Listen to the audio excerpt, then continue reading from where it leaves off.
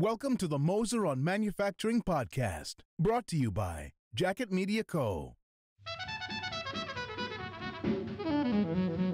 I'm just wild about Harry, and Harry's wild about me.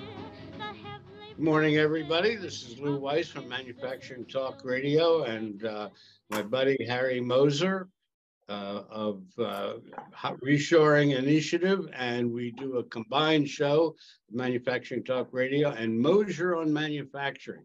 Today we're going to be talking a lot, obviously, about reshoring, and we're going to be dealing from a different level today. We're going to be talking about the actions that states and communities can take in view of the federal government not necessarily doing all that they could. Did I say that right, Harry, without insulting either the left or the right? Yeah, I think pretty close. There's clearly some things that the communities and states should do, because things that relate to education, that relate to local training, you really don't want the federal government operating locally to do things. On the other hand, the federal government, on the other hand, can help reshoring by getting the dollar down somewhat, by putting less money into liberal arts university loans and more into loans to help people become apprentices, tool makers, welders, things like that. So there's things they can do, but the communities and states are where the action is. That if you look around the country at where the successful apprenticeship programs and training programs are, they're run by the states, they're run by the communities. All right. Well, let's. You gave me the segue for that. So let's talk about the roles that communities and states and regions can do compared to what the federal government is doing or not doing. So if you look at what, let's say all of them are doing right now, everything's focused on everybody going to university. If you say, what does a school counselor, what's their job? As I see it, as most people see it, they tell the student the best university they can get into and help them do that.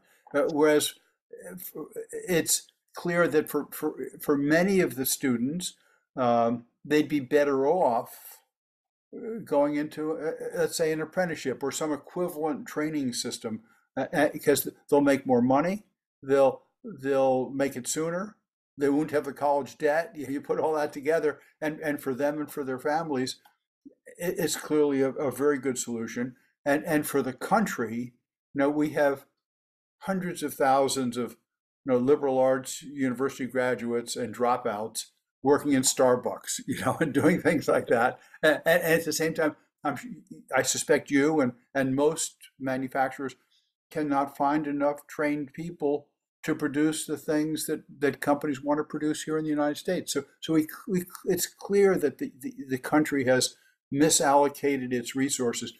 Too much education that doesn't lead to a career, and not enough training that would lead to a very good career.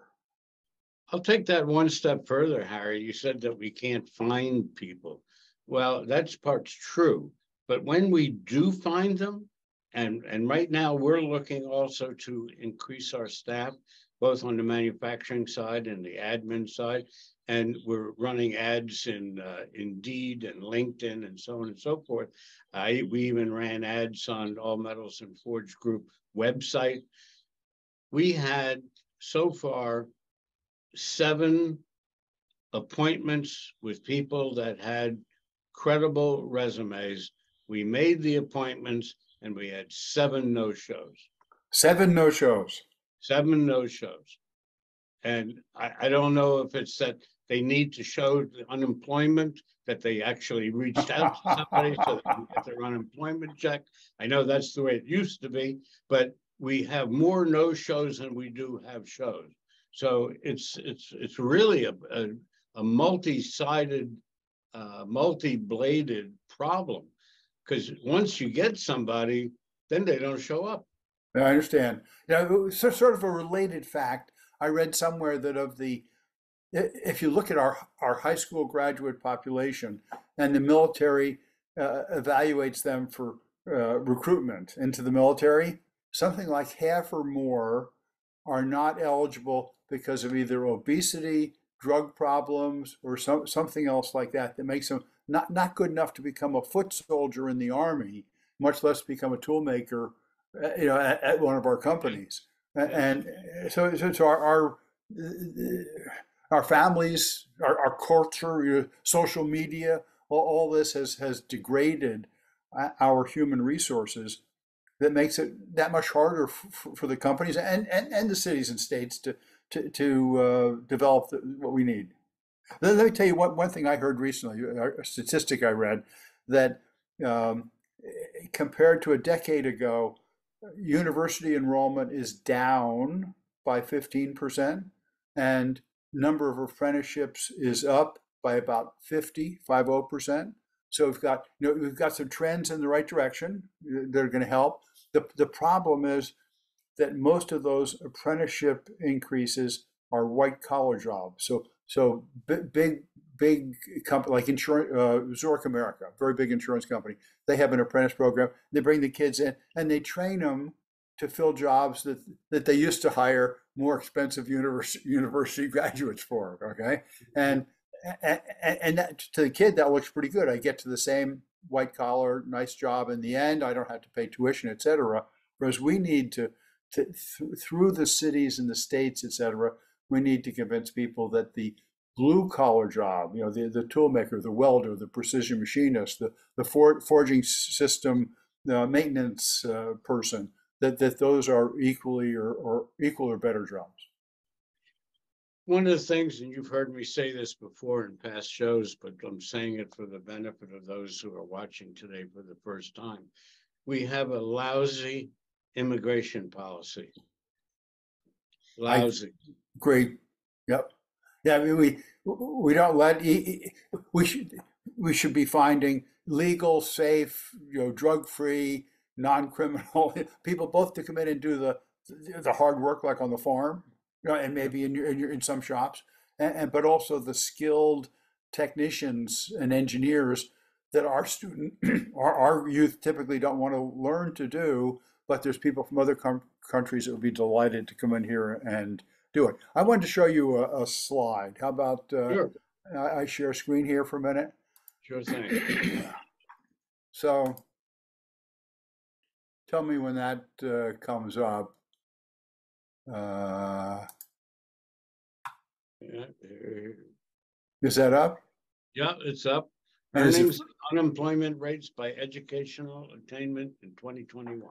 Yes, this is something that just really irritates me. There's if you went on the Department of Labor and Department of Education websites, the federal level, you'd find a chart like this in a dozen places, and then you'd find it replicated at the universities, at the state level, the city level, telling everybody they should go and get a university degree, because this shows how income goes up with number of degrees. Starts at the bottom with no high school, some college, no degree, associate, bachelor's, master's. It says income goes up, unemployment rates go down, and I've been trying to educate them to do better on this, because what they should be showing is right around the bachelor's degree, they should be showing the income of people who've passed an apprenticeship, the income of people who have maybe 5 credentials from NIMS or MSSC or someone like that, because it's equal to the bachelor's degree. And I was talking to somebody at a manufacturing shop. He said the average worker on their floor was actually making $93,000 a year, including overtime. Lots of probably working 60 hours a week, but still winding up with 93 hours. And I've been a white collar worker pretty much all my life, and I worked 60 hours a week, and nobody was paying me any overtime. Right. Why do people work less than 60 hours a week? Yeah.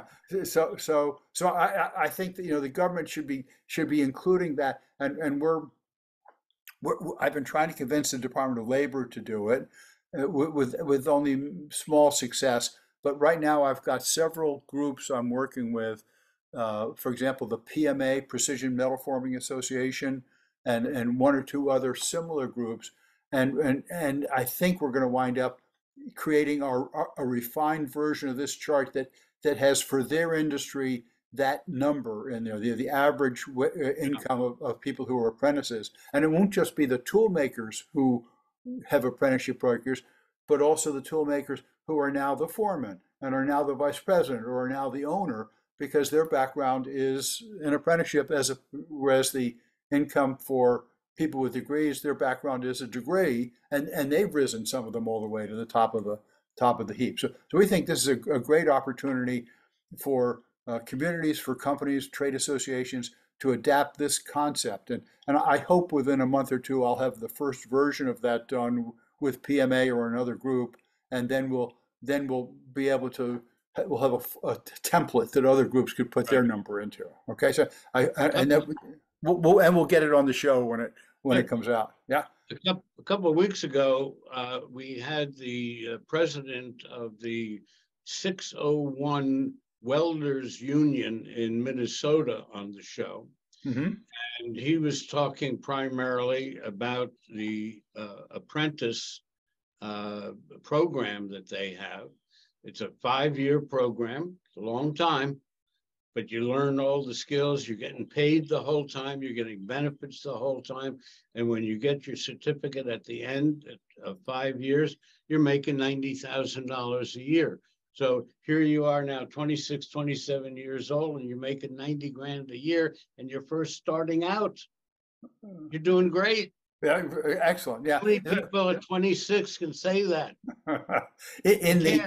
If you go to these government websites I'm talking about, federal government, if you look in this, at the top, it'll say, in the headline, it'll say $1 million more lifetime income versus high school graduate. And then in the tiny print at the bottom, it'll say, if you adjust for the fact that you start working 5 years later with a degree and that you have to pay tuition, half of the difference goes away. But they have the headline that's overselling the benefit of university, and they hide the relevant data down in the tiny print down at the bottom. Like if it was a company, you'd say it was fraud. Okay. Right, exactly. Let me show you another slide here. See if I can get it down. Let me see here. We got to get over here. Okay. So there's data out there that like this that you can get from the government that shows income as a function of age, horizontal axis age, vertical axis income, as a function of what kind of degree you get. So engineering's at the top, and humanities, English and so on, are down at the bottom. So back 20 years ago or so, I took that data 30 years ago, and I superimposed in the red line the income of tool and die makers. Okay, so tool and die maker in red, English major down here. And then I took, here's that same data, here's the tool and die maker, here's the English major, spending money on tuition, I vastly understated it, and then but never making as much as the tool maker. And then I took half the difference here, and I invested it at 7% per year. And so at the age of 49, the tool maker had $1 million more net worth than the English major. So, and yet, if you'd ask the guidance, the school counselor, if you ask the students or the parents, who's going to make more money? Who's going to be wealthier? The tool maker or the English major? Oh, of course, the English major. That's a university degree. Not true, as this shows. So this is the kind of data that the government, the schools should be giving to the students so they can make a more informed decision. I think that perhaps parents need to be better educated also, because all their friends, their kids are in college, and you don't want your kid to be a blue collar worker earning $100,000 a year. You want them to have the piece of paper that hangs on the wall alongside the debt of $200,000 if he graduates, because 40% of kids that go to college don't graduate. And they still have the debt. And they still have the debt. And then they go to a trade school. So they're starting years behind. Yeah, I think I told you my story about Milwaukee Area Technical College, Yes. a big community college up in Milwaukee, and they're the second largest graduate school or graduate institution in Wisconsin, because even though there's a dozen or more universities that give out graduate degrees, there's more people who already have a bachelor's degree at Milwaukee Area Technical College than there are at any other university in Wisconsin except for Madison, the flagship of University of Wisconsin. So thousands of people with degrees coming back to learn a trade so that they can pay off their college debt and make a good living. It's quite amazing, and this, as you pointed out, school counselors really aren't helping the cause. They're doing their job, but they're not doing the job the best they could for the students. Right. A couple other things that the community and state can do is keep costs reasonable. So I've read articles about companies in one state, and the state said, "Hey, build your new factories here. Don't go somewhere else." And the company said, "You are so fiscally irresponsible that if I build another factory here, my workers in my factory are going to be taking on billions of dollars of your debt to pay off. And whereas if I go to the other state, that's not a problem. So why should I build a factory here?" So if you want jobs there, if you want companies to commit and hire apprentices and train them and invest, keep the spending under control, so that the company doesn't feel they're being pulled down by the irresponsibility of the government.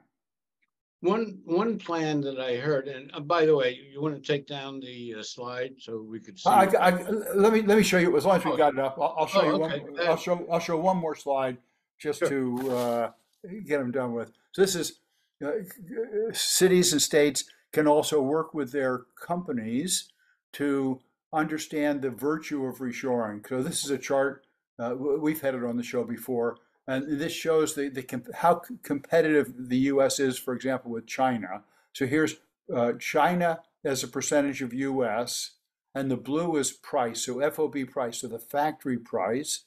Red is total cost of ownership, so including not just price, but duty and freight and carrying cost of inventory and intellectual property risk and so on, risk of stocking out and you lose the order. And then yellow includes a 15% Section 301 Trump tariff, and the tariffs are actually more like 25%.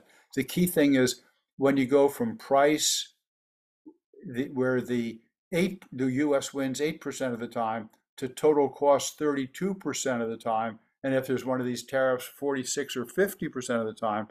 So companies can help their states, cities can help their companies understand that 20, 30% of what the companies are now importing, they can make more profitably right where they are in the city, in the state.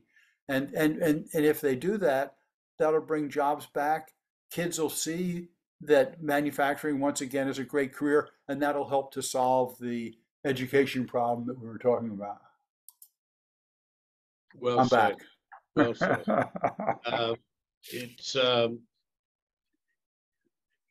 It seems as though that the in Europe, for example, they have apprenticeship programs as part of their educational system. You go to school for X number of days for liberal arts and math and so on and so forth, and then a couple of days a week you're going for apprenticeship training. And that program, particularly in Germany, is where I think that actually started the apprenticeship program. And it's worked. It's worked for Europe for, 150 years. Hundreds of years, I think hundreds of years. It comes out of the guild system back in the 1500s, 1600s. Yeah. But Germany is exceptionally good. The Swiss are equally good at that. Austria, so all those Germanic kind of countries, right. are very hardworking, very focused. I've taken groups of U.S. apprentices over to see the Swiss system, and we go to some of these mid-sized companies, 50, 100, 250 people, wonderful apprentice programs, and the management of the company is mostly apprentice graduates within the company. So the apprentice, gets hired from the community. They do the apprentice program. They work their way up. They know the product. They know the process. They know the other people in the company. They know the customers, and they eventually become the vice presidents and the presidents of the company, as opposed to flying in a Harvard MBA to tell them all how to do it. There's a story that Tim Grady and I, who's my co-host on Manufacturing Talk Radio, who's not here today, we ran across two companies in Vermont. Vermont clearly has a small population. They don't have a lot of manufacturing, but two manufacturers who are having difficulty getting people to come to Vermont to go to work offered a joint training program. And they had each company donated employees, tool and die makers, machinists, and so on. And they created their own training program.